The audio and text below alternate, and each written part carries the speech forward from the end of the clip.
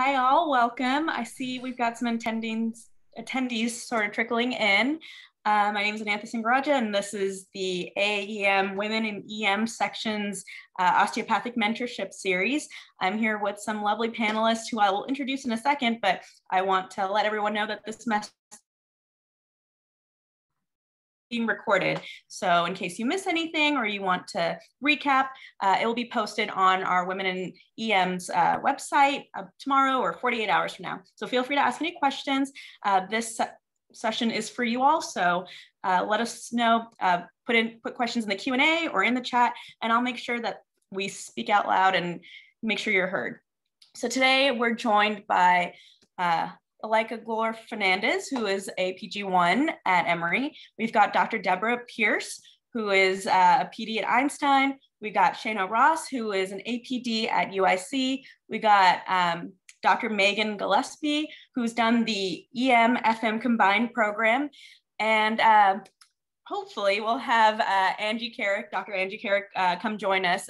She is currently an assistant dean at KCOM. So if she can jump in, then we'll let you all know. And if all of you would like to go ahead and just kind of give a little bit more details about yourselves, that would be great.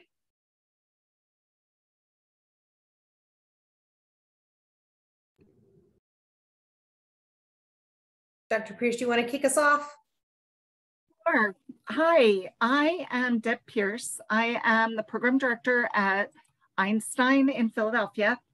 I have been there for a while. I did my at my med school at PCUM, and then my residency at Einstein. Then I worked at Cooper in Camden, New Jersey for 7 years, and then I transferred back to Einstein. I've been the PD, was the APD for a while, and now I've been the PD for the past 5 years.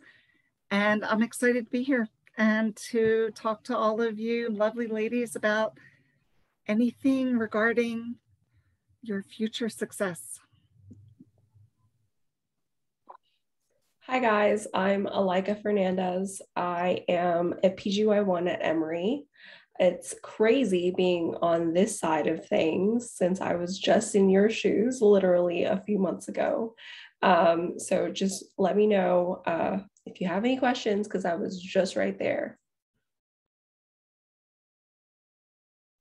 Hi guys, Shana Ross. I am from Wyoming, then the ways of Colorado, and then went to medical school out at Western University. And then I came to UIC, was a resident there, was a chief resident there. And then I was initially the assistant program director, and I've been in the associate role for the program directorship for the last, I think, 3 years now. So very excited for you guys to be here. Really excited to help you guys with your personal statements, because I read on average around anywhere from like 400 to 600 personal statements a year. And so I'm really excited to help you guys so that way I don't have to read any more bad ones. That's the whole goal of this, right? No more bad ones. I'm Megan Gillespie, and as Anantha said, I just graduated from Jefferson Northeast, formerly ARIA Health in Philadelphia, in their combined EM-FM program. And I just finished up my chief resident year, so I can kind of give you some insight to what chief residents look at when they're looking through your personal statements, applications, and interview questions if we get to that tonight. And I just started my job as an attending at Penn Medicine, and it's going good so far.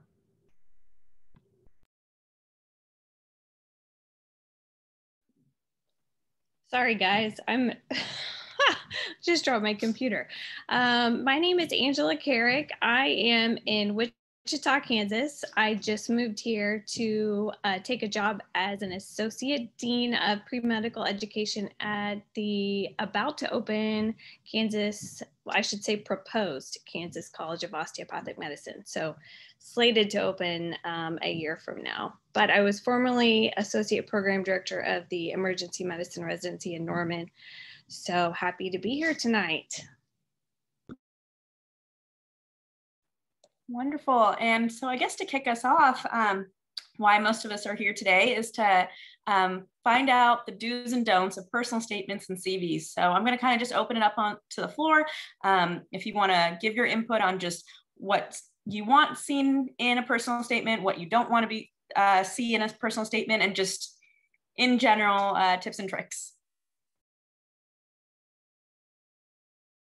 I think a good rule is always, don't tell me what an ER doctor does, right? I think so often they talk about multitasking and all of these things that they like about the ER. And we kind of know that. That's why you guys are applying to emergency medicine. We understand what it takes to be an ER physician. We understand what ER medicine means, right? Like emergency medicine and like what goes into it, but we want to know why you are into it, right? Like what about you and your path and your career and your skills and your expertise, why you want to be an emergency medicine physician.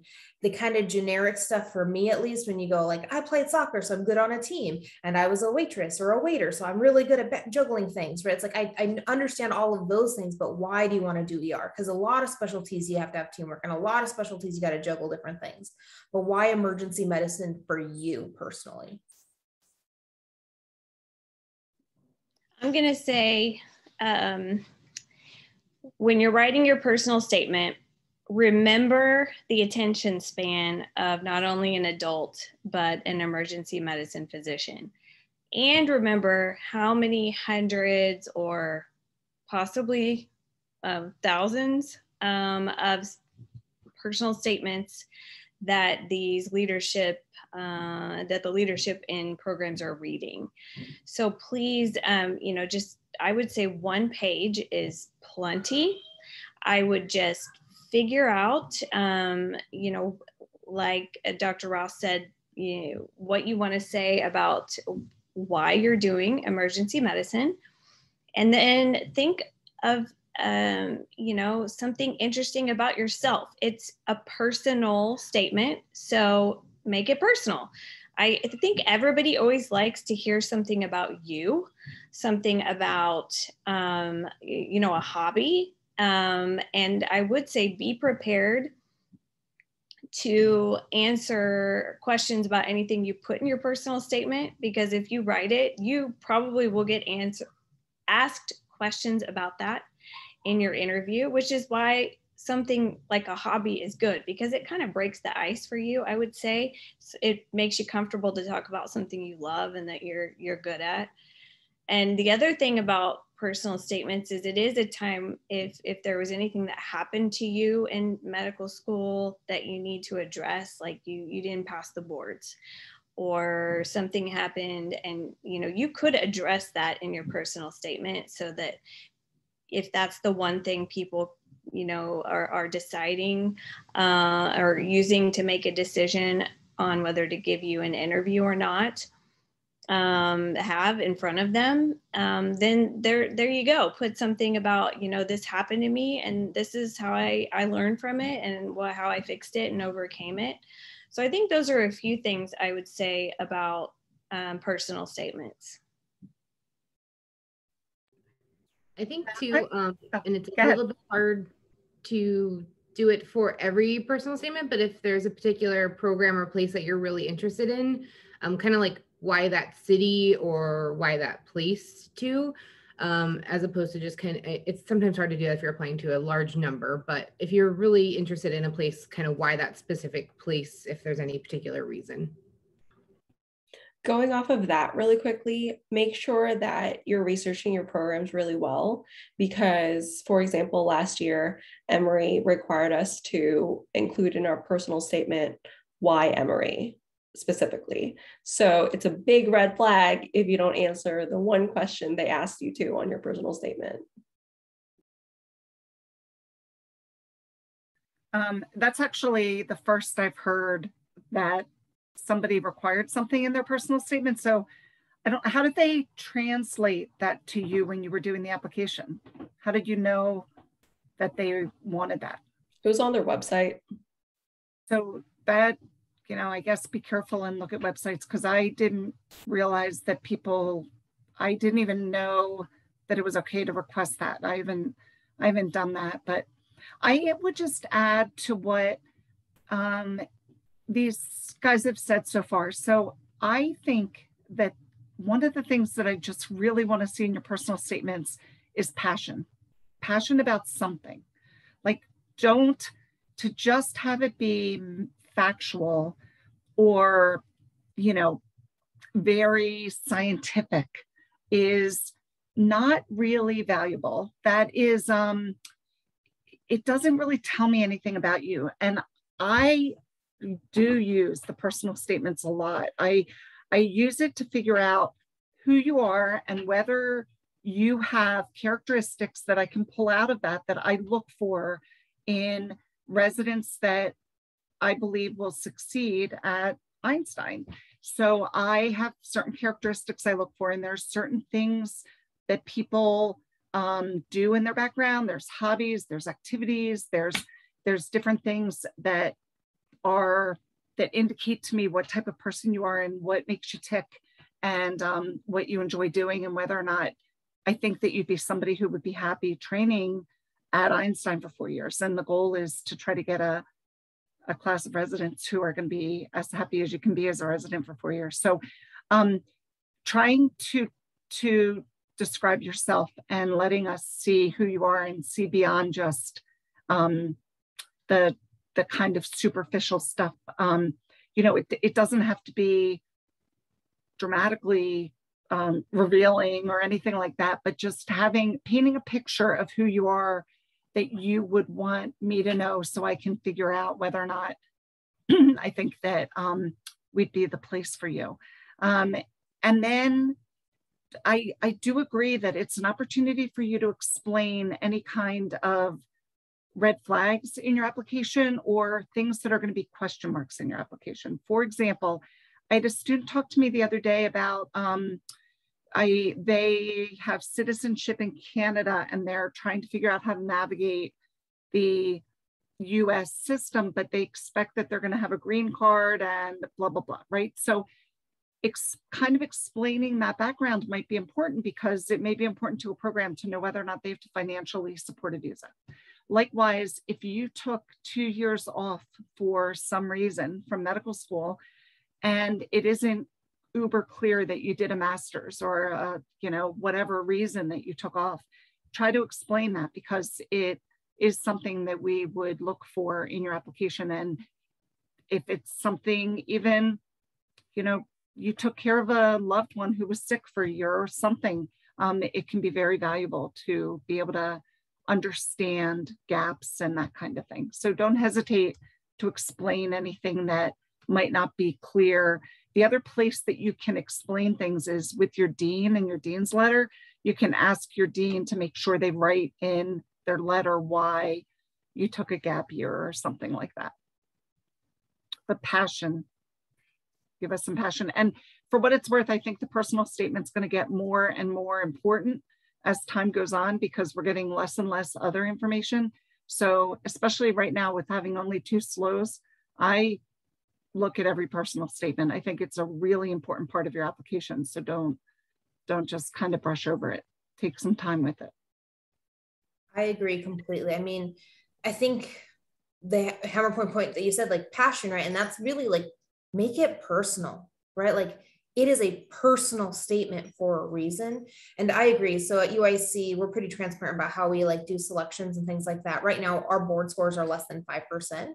And your personal statement weighs over 50% of whether or not you're going to get an interview or not, right? And then the other part is a SLO. And the reason why the SLO, normally it's like closer to 50-50 with the 2, but right, like home institutions always love their students and they fluff it up, and and it's always a little hard to figure out, at least last year, whether or not people really were excelling, because I mean some of the SLOs were virtual SLOs too, right? Like they're like, I've never even met this student, but this is what I think from them online, which was a unique year. And luckily this year you guys got a chance, you've done your actual SLOs, but pretty soon, regardless if you decide to take USMLE or not, right? Like it's going to pass fail. I don't know if COMLEX will do their step, COMLEX 1 as pass fail ever, but USMLE is transitioning to that. And that's eventually like, right, like no one's going to be able to use scores to weed people out anymore.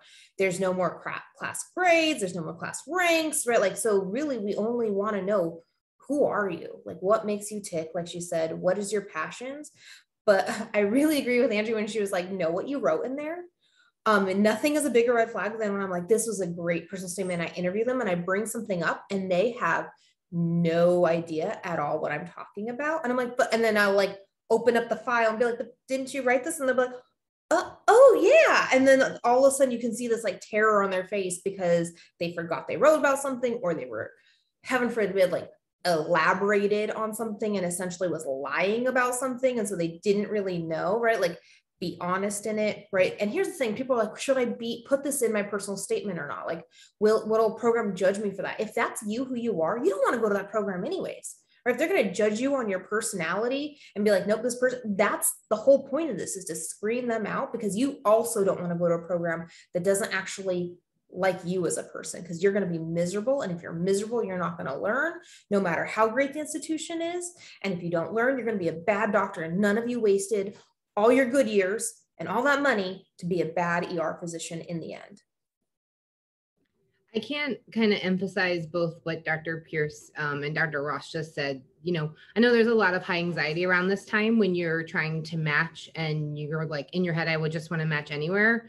But really you want to match at a program that accepts you and also is like willing to teach you and grow you. Like, to me, it would be, I mean, I don't know, like being unmatched and then being in a program that doesn't really accept you as you are or want to grow you is like kind of equal. I don't even know which one's kind of worse. So I just think being vulnerable in your personal statement, obviously not writing anything like crazy, but if it's something a little bit vulnerable that you're like a little worried about putting in there because you're not sure if it'll be liked by everybody, then I mean, they have, Dr. Pierce and Dr. Ross have great points. You know, you don't really want those people to be having you if they don't like it, you know. That made me think of something when you said that. I'm not sure if I should put that in there. I think it's good advice to just write something out and then have, you know, your mom, your best friend, another, you know, have a couple people read it, and then, you know, have them think about it in a context of, does this sound like me? Is this me? You know, this needs to be like you, because you want to portray who you are as a person. And of course, is it grammatically good? Does it, you know, are the punctuations right? I mean, you don't really want to make spelling errors. And even if you run spell check, it still misses things, because you can use the wrong version of a word and it still is spelled right, but it's not in the right context, or, you know, little things that you just want to look like you've read this and reread it. And even I've even heard somebody, I read it somewhere, try reading it backwards and look at it that way, which I had never thought about. So make sure and do that too. But I like the idea of having someone close to you read it. Yeah, or the computer changes the word on you. You know, it thinks that you were intending to use a slightly different word, and then you end up with a completely wrong word there. Do not have typos, poor word structure, wrong punctuation. Do not have any of those errors in your personal statement. When I see that, I have to tell you that makes me nuts. And I really view that as negative, because what it tells me is that you don't pay attention to detail and that you didn't take the time to read through a thing that is incredibly important for your future. And that makes me worry that you're not going to care about every detail of a patient's case in the emergency department. And you're not going to care about, you know, a lecture you have to give or something like that, that it's just, do not do it. That for me would be a reason to not interview somebody. It's that significant. So absolutely get anybody can proofread it. And I'll tell you what, I have students ask me all the time to proofread their personal statements. There's students that have rotated with us, and you know, that's why I do what I do. I love mentoring students, and it makes me feel good to be able to read a personal statement and help you. So ask those, you know, docs you're working with to help you, and even a program director or an APD who looks at thousands of personal statements, and you know, just ask them to be honest and let you know what their thoughts are. We're happy to do it. And it's okay to admit, like, I'm really bad at grammar, horrible at grammar, never going to be good at it. Like, I understand that I'm not good at that. And my sister who did a lot of English and is English major, like she doesn't know what it takes to be an ER doctor or anything. She's not medical by any means, but I was like, I don't care about like the actual words in there. Like, does it make sense grammatically and fix all my punctuation? And it came back with like 48 red dots on it. And I was like, perfect, this is what I want, right? Like, fix this for me, because I'm bad at that. And I'll always be bad at that. If I ever have to write a scholarly paper, I'm going to pay somebody else to read it to make sure I don't sound like a dummy, because I just cannot articulate. I mean, I don't sound that intelligent when I speak to you guys here. So just imagine me trying to write it down on paper.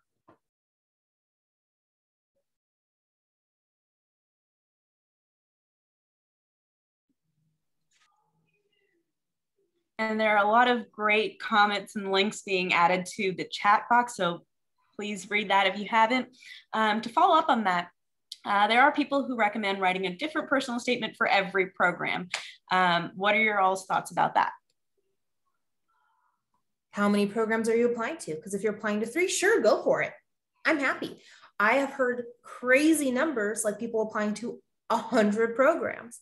You are not going to write 100 different personal statements. Now, if you do have like a longing love letter, right? And you're just like, I really, really want to go to this one place. I do know that. That is perfectly acceptable. But it breaks my heart when students like write separate personal statements for every single program, right? Because one, that's just like not doable. A lot of times that students will write like a normal personal statement and then just have one paragraph at the bottom dedicated to that site. And I think that that's okay and reasonable, only if that is like your long lost love and you want, you know, you really, really, really, really want to, and it's your top program or something along those lines. But for me, I'll be honest, it doesn't change too much for me, right? Like, because if the rest of your personal statement is not personal and it's super generic and I can't tell that you're passionate about something and I don't get any idea who you are, you telling me you really, really want to come here, I'm like, well, that's great, but you're a total stranger still, right? So if your personal statement's not personal and you write me a love letter at the end, it's not going to change anything. Yeah, to go along with that, Shayna, if you put a love letter at the bottom of your personal statement for me, I'm really just thinking that you're putting a love letter at the bottom of 20 personal statements and for anybody else. So there's nothing, until I talk to you, when I'm evaluating your application for an interview, there's not really anything, unless you say, you know, I am getting married next weekend in Philadelphia and my, you know, but my future partner is, you know, CEO of a company in Philadelphia. We have to live there. You know, I mean, something dramatic. You could just write that wherever. But I just have one quick comment. Do not apply to 3 places. For what Gina just said, you don't have to apply to 100 places, but know that there's data on the NRMP website to show you statistically the likelihood of matching based on how many places you interview. So in an ideal world, if everybody could do it, and this doesn't happen for everybody, but if you interview at, you know, 11 or 12 places, you have a 99% chance of matching or whatever. So make sure that you don't put all your eggs in one basket, because this is a computerized match and sometimes things happen that none of us expect. So apply to enough places. And I agree, I would not personalize every personal statement. I actually was surprised to hear that about Emory.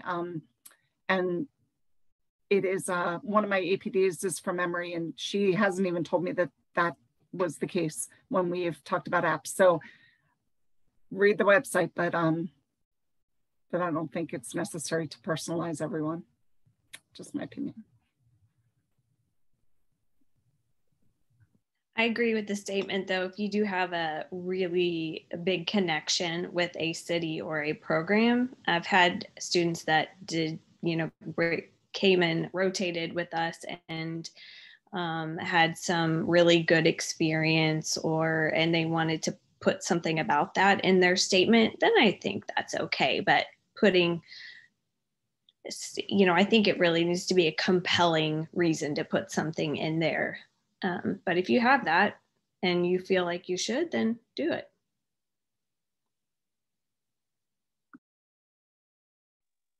And Dr. Fernandez, you just did this interview trail last year. Did you get any comments about your personal statements or anything like that while on the trail? A couple, because I talk about being an immigrant and how that shaped me wanting to become a physician. But really I felt like most of my interview trail was talking about my hobbies on that hobbies list on ERAS. Which is a great segue into the CV and tips and tricks for the CV. Inputting it onto ERAS definitely, but what you all see as red flags and green flags. So a great tip I was given was not to just list what I did, but also to say what I learned or gained from that experience. So I did that for every single one of them. And I think that it paid off, because when those things were brought up, it wasn't just, sorry about my dog. It wasn't just a list of things. Like, they actually got to know me a little bit more and were able to ask me more meaningful questions instead of like, hey, what was this? I think that also highlights too that things that should be on there are meaningful things to you, not like one thing you did on an off Tuesday in October of your second year in college, or like weird stuff like that. So I think it's a little bit more about like quality over quantity. And I think we talked about it a little bit in our last Zoom, but in particular, if you've had any positions or like organizations or things that you've kind of progressed your own role in, especially like any type of leadership roles, those are things that you want to make sure that you're highlighting on your CV as well. And don't lie, right? Like, if you, let's say you didn't have a lot of good quality leadership and you do want to just list, because let's say you were somebody that never got the opportunity to have a leadership position, but you did volunteer a whole heck ton, right? And you just volunteered at multiple different clinics in underserved areas, but they were all separate ones. List them all separately. That's fine. Just don't make up things and lie about it, right? I think those ones are always hard because we do read them, right? Like, that's the whole point. We're reading these before we interview. We're read these to select you, and we're gonna bring them up, and don't over exaggerate either, like, because you played on intramural soccer does not mean you volunteered, right? Like, and I often see that, like, intramural soccer captain, I volunteer for. I'm like, no, that's just a hobby, right? Like, that's just something you do for fun. Like, that's not volunteer work. That's not service to your community, and so don't try to over elaborate things or put a whole bunch of fillers in that aren't real. If you're going to put it on there, we're going to ask you about it. Somebody will probably ask you about it somewhere on your application or along the trail, and you just don't want it to reflect negatively on yourself, right? Like, there's no need to.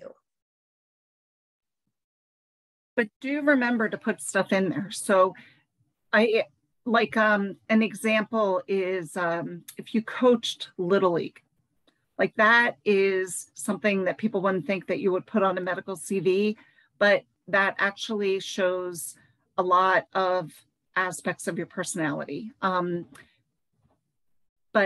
I love seeing community service on a CV. However, make sure you really did do community service. Like Shayna's referring to, if you spent one day at a soup kitchen, don't suggest that you have done a huge amount of, years of community service. If you can paint it as something you just started, and that's okay. Sometimes we haven't done things for a long time, but you do it once and now you're smitten. But don't misrepresent what you've done, because we are going to ask you about it. Many, many, many students, though, do not put it, you don't give yourself enough credit. You don't put everything you've done on your CV. So sit down and start with, like, college, maybe even the end of high school. If you did really significant stuff, like if you were an Eagle Scout, or if you were, captain of your lacrosse team, or if you were something significant that gave you experiences that would contribute to what you're going to be as an emergency resident, that is important stuff. So sit down and really tease through everything. And then this is where family and friends can really come into play. Talk to your brothers, sisters, parents, friends, and say, you know, I'm trying to make sure that I tag everything for my CV. Is there anything that you can think of that I've done that maybe I'm forgetting or I wouldn't have thought of? And that can be really, really helpful too. It's so true. I do CV review nationally, and I run like all of our CV reviews, and I do it for not just the College of Medicine, but for our residents, and then a little bit for the DME, the Department of Medical Education. And I think it's not a resume, right? A resume is that high yield. This is your life's work. So if it's important to you and it shaped who you are today, it should be on your CV, right? Like people, like it was brought up, I was designated driver of the year at my undergrad, right? Like they made me DD of the year out of 27,000 undergraduate students, but that was part of who I was, and it was important to me. And I still have that on my CV today. I don't even care. No one's going to let me get rid of that. Like my CV, my things, right?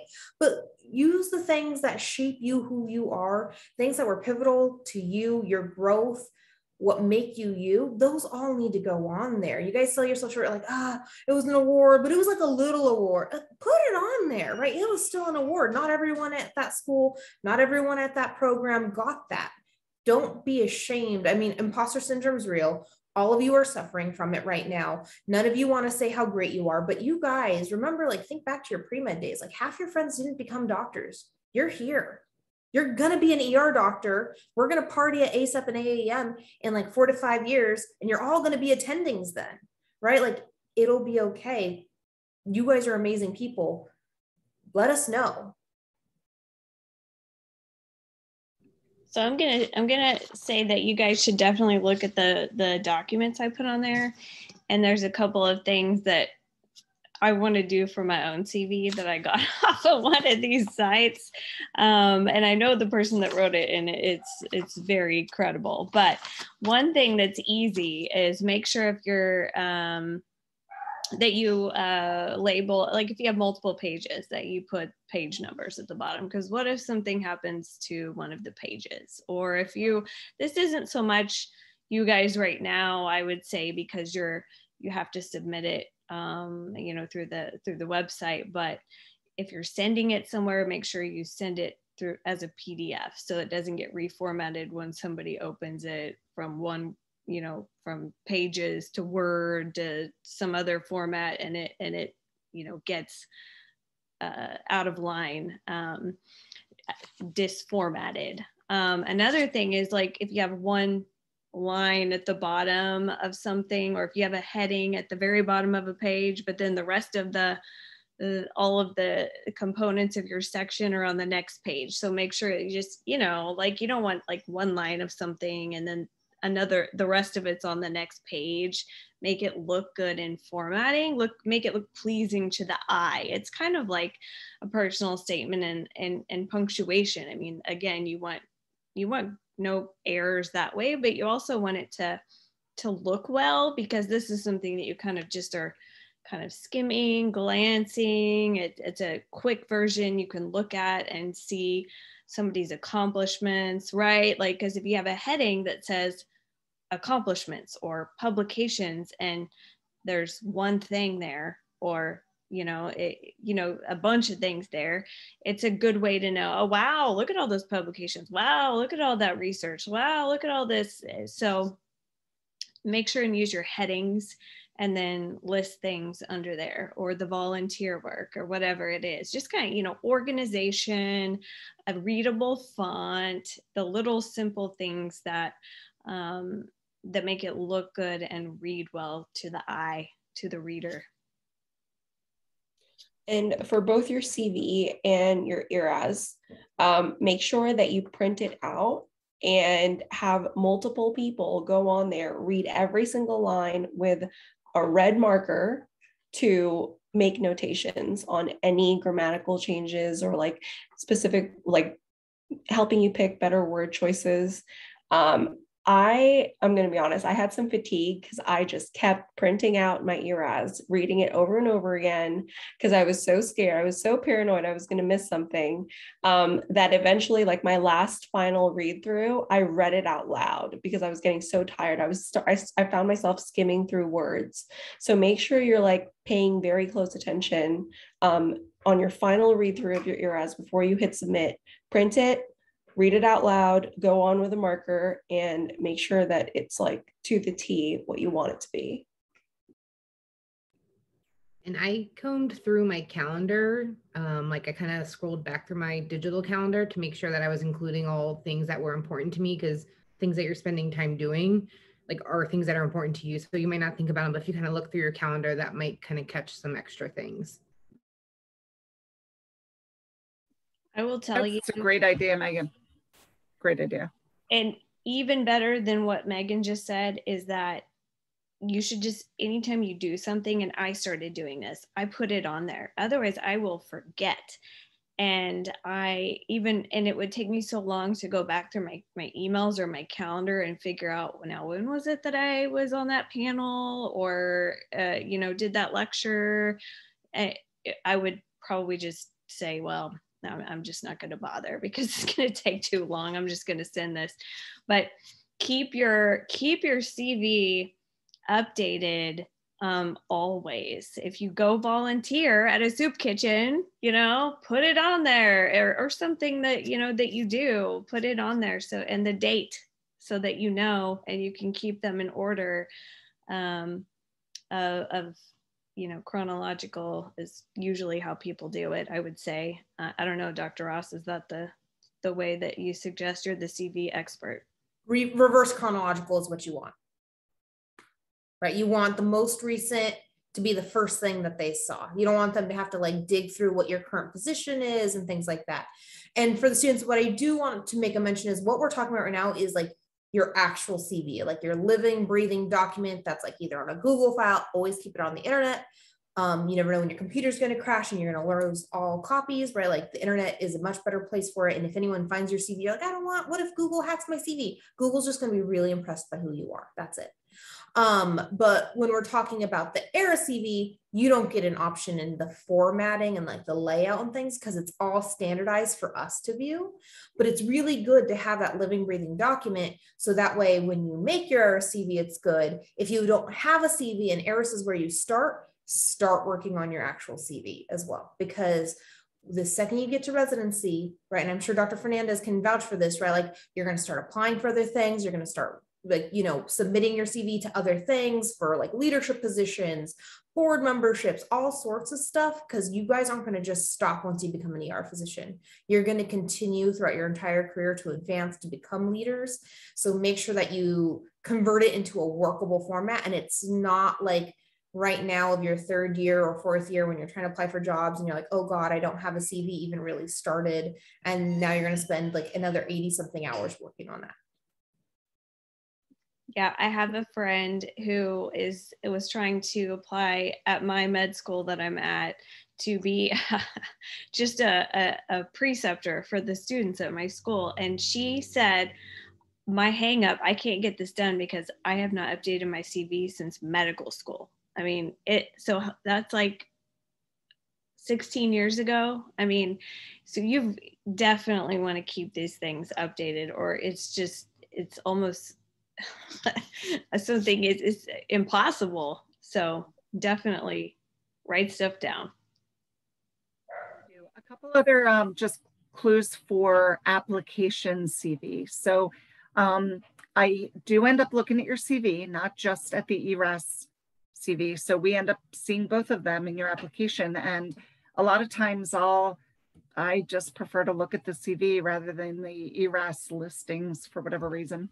But make sure you highlight in your CV the really good stuff. Like if you graduate with honors, put that you graduated with honors right underneath your med school or your college or your graduate school line, so that you can see, we can see it there. We don't have to just look down and find, you know, Gold Humanism Society somewhere deep down in your CV. You want that kind of stuff to be up in the top of your CV, or up, if it's appropriate, aligned with college or med school or whatever university experience. And the other thing that I would say is, do make sure, along with the like legitimate stuff that you're reporting, if you're reporting a publication or a research activity, make sure that you know what it was about. So I have had situations that I've picked out a publication or a research interest for just to ask a question. It wasn't like I was looking for anything specific. I just happened to pick that out to start a conversation with a student, and they couldn't talk about it. And that makes me know that, you know, we've all been there, done that, that you're, you know, on a paper because you did a tiny little part of the bibliography and you end up being an author, and that's fantastic. But read the paper and make sure you know what the paper says and what it was about, so that you can have an educated conversation about it for anything that you have in your research and on your CV. Don't just have something that you don't really understand and you just ended up being part of the team and you got your name on the paper.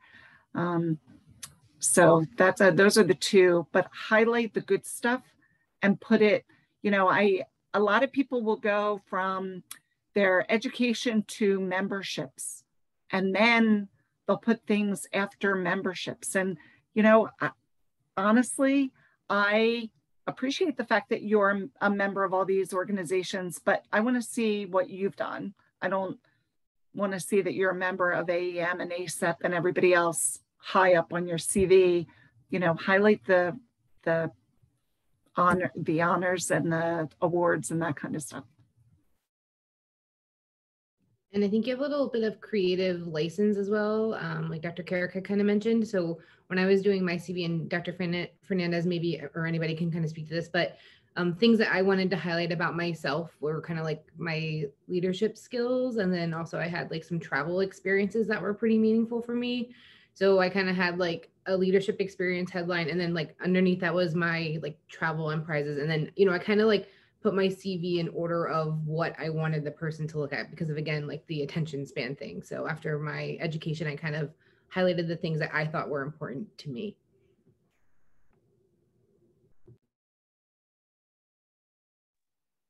All right, before I go ahead and ask that next question, we have about 17 minutes left. So attendees, if you have any questions, whether or not it's related to the application cycle, we have 5 fabulous EM physicians here, female physicians. So if you have questions about emergency medicine or just any year in medical school or anything like that, feel free to throw it in the chat box or the Q&A and we'll be sure to answer them. But until then, our next question was submitted by Molly O'Neill. And she wanted to know, what kind of questions do you ask current residents along the interview trail? Or I guess current applicants is what she might mean. But Molly, you're on here, so let me know if I butchered that. So I think, right, at least for my program, we have a pretty rigorous interview day with like multiple faculty members and residents, you know, and I think that's pretty common throughout, but we do ask some standardized questions. And the reason why we do that is because, right, like all I talk to you about your hobbies, right, then it gets really hard. What if everyone has the same hobbies? Like, right, like we're all yard dogs. We love mountain biking and rock climbing and mountains and fishing, right? Like that's right. Like, and we all have a North Face hoodie somewhere hidden in our closet. But realistically, it gets hard if it's only just the hobby. So we do across, at least for us, we do, every faculty member has a standardized question. I'm obviously not going to give you guys those questions because I don't want generic pre-scripted answers, but I will tell you what we look for, right? So we ask emotional intelligence questions, your ability to work in a team. How do you overcome like conflicts and adversarial relations? What are your goals, motivations, interests? And then the last one is self-reflection. Like, how was your ability to self-reflect about you as a person, right? Because those are the things that really take what it takes to be a good physician as a whole, right? Like work in a team. You're always like, right, like day one, I'm sure Dr. Fernandez has experienced this, like a conflict between a nurse and a patient or something. And she is now the physician that's going to have to deal with the situation. And we want to know, how do you approach these situations? Are you a decent human? You know, as one of my APDs puts it, like, do you kidnap people and lock them in your basement? Like, and if you do you feed them? Do you give them water? Do you let them watch Netflix? Right? Like all of those standard things, right? Like, are you just a good person? Do you, you know, or do you have a complete lack of insight, right? And most of you guys are really, really good. We're not looking for exceptional answers, but you'll be surprised how many times we ask a student something, and it's like, oh my gosh, you are such an arrogant little prick, right? Like, it is just like you have no social tact, right? And like, it's like, you're really good on paper, but it's just not there, right? And those are the students that like tell every other student, like, oh, they didn't like me because I was a DO, or they didn't like me because of this. And they're really, it's not because of that. It's because you have a personality issue, but you just don't have any ability to see that, right? And, you know, I think all of us on here could speak. I would rather take somebody with a learning issue than a personality issue, because I can fix the learning issue. That's why we're educators. It is really hard, near impossible, to make somebody change their personality if they don't even recognize it's a problem from the get-go.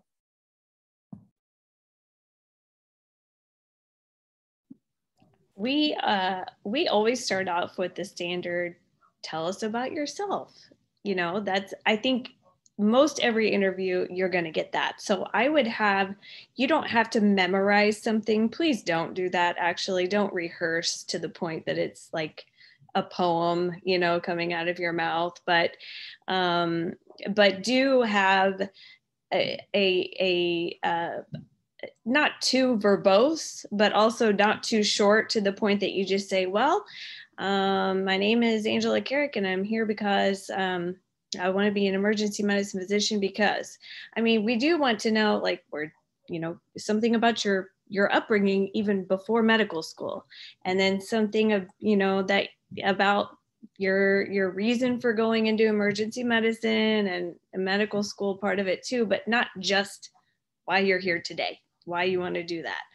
And then I would be prepared to answer, what is your strength? And tell us about a weakness and how you deal with that. And one of my pet peeves is when somebody tells me their strength is, I'm a hard worker. Please don't say that. I just cringe when I hear that. I know you're a hard worker. You did medical school. I mean, probably. This is, I'm a hard worker. Oh gosh. It stretched myself too thin. Right. Well, I'd rather hear that, to be honest, than if you tell me your greatest strength is being a hard worker, because that is the most uncreative, you know, like just boring thing. Everybody's a hard worker. So tell me something else, because I know you're a hard worker. So tell me something else. And then please, when you tell me your weakness, don't turn it around and tell me how it's a good thing to have that as your weakness. Okay. Actually say why it's a problem and how you're dealing with it. So I would say those are the standard ones that we start out with, kind of, or, you know, tell us the last book you've read, tell us about your hobbies, things like that. And then we'll ask you, you know, of course, why you want to do emergency medicine, why you like it the most, what you feel is going to be a challenge in residency. Those are kind of the generic ones, I would say. I'd really love to hear from Dr. Fernandez on what was like the hardest interview questions, because I really think that's what the students want. Like they got these easy ones, but like, what were the hard ones that you got that you weren't expecting to get? I had a wonderful time on the interview trail. I really didn't have any difficult questions. I would say, I feel like the toughest question I was asked was what I struggled with the most in medical school, because that like brought a little bit of raw emotion, which you have to be comfortable with being uncomfortable, because you're just being honest, right? And you're letting someone know like, hey, this is what I really struggled with, and this is how I grew from it. But it kind of exposes you a little bit. So I feel like that was a little bit difficult for me, because I was afraid of being judged, but it wound up just fine. I really did not have any difficult questions, but I did get asked a lot. Every single interview said, tell me about yourself. Every single one. So you will accidentally memorize your elevator pitch, because you will do it for every single interview. I do not think people prepare for these interviews then, because do you know how many times I have asked that and people do not have a good answer? I mean, they don't. So you probably thought your interview wasn't bad because you prepared. So please prepare. You people that are on this webinar, I mean, you are obviously preparing. So I'm sure you will have a great interview like Dr. Fernandez, but it is those people that show up and they think this is just a conversation. But I do feel that preparation is appropriate and necessary. And I would say make sure that you have a non-generic answer as to why you want to go to that program and what you can bring to the table for that program. Because anyone can read that website and pick out what aligns with their interests, but you sit through their, all of the residency fairs, you sit through their socials, you've read through their social media postings and all of these things. Like by the time you get to the interview, you should have an exact reason that is unique as to why you want to go there and why you are a good fit for that program, and be direct about it. If you're asked that question, or if you have the guts to straight up tell them, like, this is why you should take me, you should be bold and declare it as such in a non-aggressive manner, obviously. And I have to say, just to kind of piggyback off of what you said about like your hardest question kind of being the one that you felt raw about, Dr. Fernandez, same for me. So when I interviewed, what I was self-conscious about was my step 1 score being and I think probably more people than not have scores than like super awesome scores. So for me, like that was what I felt worried about in my application. And so I felt like that was like a big weakness of mine. And it also made me feel like I wasn't maybe good enough to be at certain programs. But that was also because it was a low score, I did always get asked about it too. So like my first couple of interviews, I knew I was going to get asked about it, but it was still a little bit, I mean, raw is like just a great word that you use. It kind of just like makes you feel a little bit raw to be asked about what you think is your weakness. And you're like, oh, they're pointing out my weakness like right away. They know I'm too weak to be here. So just kind of like taking a moment, as Dr. Rossa kind of said, to kind of be self-reflective and recognize that we all have weaknesses, and we all have like something on our resume that, you know, we're insecure about, and whatever that may be. And just recognize that you'll probably get asked about it, and it'll probably make you feel a little bit uncomfortable. And I don't know if there's like a great way to prepare for it, but just like knowing that you're going to be asked about it, you're going to be a little uncomfortable, but like just own it because it's part of you, and they still like you, that they interviewed you. If they didn't like you, you wouldn't even be at the interview. So don't like get in your head too much about it. And don't be ashamed if you cry. I'm just going to say that right now. Within our residency, we kind of joke about like me making applicants cry, but like I am stuck with the hard question, and I ask everyone the hard question, and it's an emotional intelligence question. And on average, there's never been in my last 8 years that I've been at UIC a day where somebody did not cry during their interview, right? And it's not like oh God, they're crying. Like, I'm a crier. Give me a good gum commercial that's a little heartfelt. I'm gonna cry on you. It's okay.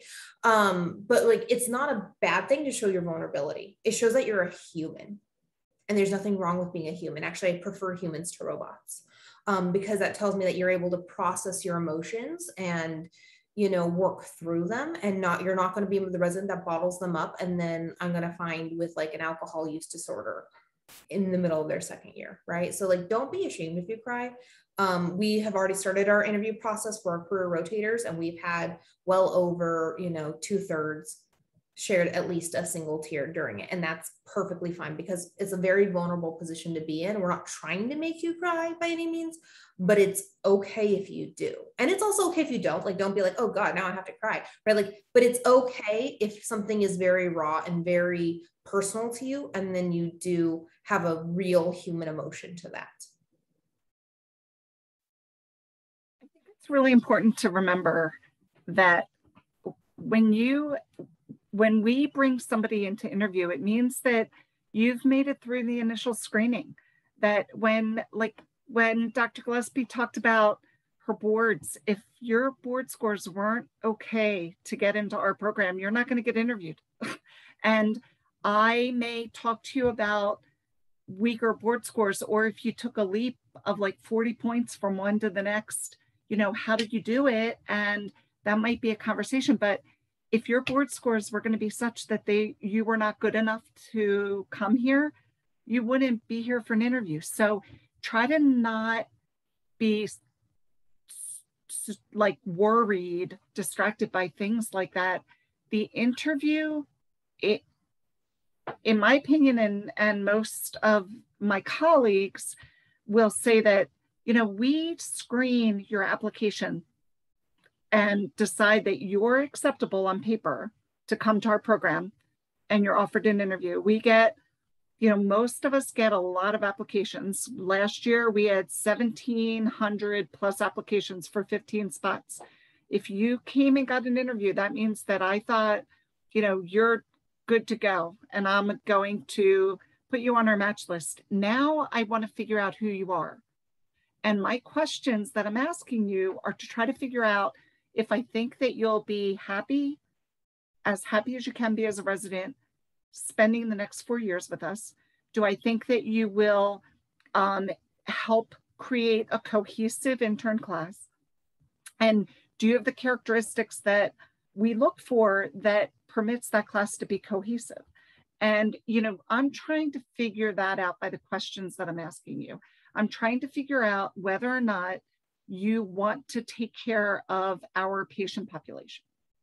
I want our patients treated well. You know, there are people that just we're Einstein's in North Philadelphia, and we have a very underrepresented or socioeconomically lower and you know, a very diverse patient population. There are people who do not want to work with that patient population. I want to figure out if you are, you know, wanting to work with that patient population. I want to figure out if you really tick by the, you know, unpredictability of a busy level 1 trauma center. I want to figure out, you know, all those things. So the initial screening is done. Don't be paranoid that you have something that's not going to be acceptable. That would have already been screened out. We just want to figure out who you are. Just be honest and open and prepared.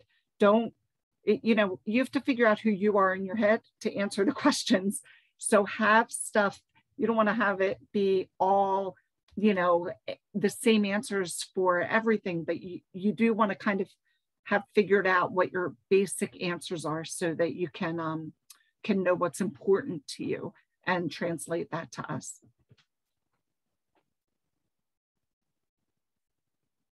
Well said. All right, if there are no other remarks, I'll go ahead and just give my closing remarks. Panelists, if you'd like to put in your contact information for the attendees to contact you later on, go for it. Thank you so much for joining us tonight. I really hope that this was beneficial for all of you that are here. We only do this for you all, so if there's something you want to see differently, something you want us to address next time, please put it back in that feedback form that you receive after the session. And just to recap for or to let you all know what's coming up, next month we'll be doing an ERAS sort of do's and don'ts, last minute tips and tricks, since we're about 6 weeks away from submission. And in October, it'll be crushing those virtual interviews. So again, if there's something you want to see, something you want done, let us know. Panelists, thank you so much for being here tonight. We very much appreciate your input. It was gold, and we really couldn't be here without you. So thank you. Thanks for hosting. Thank you. Great to see everybody.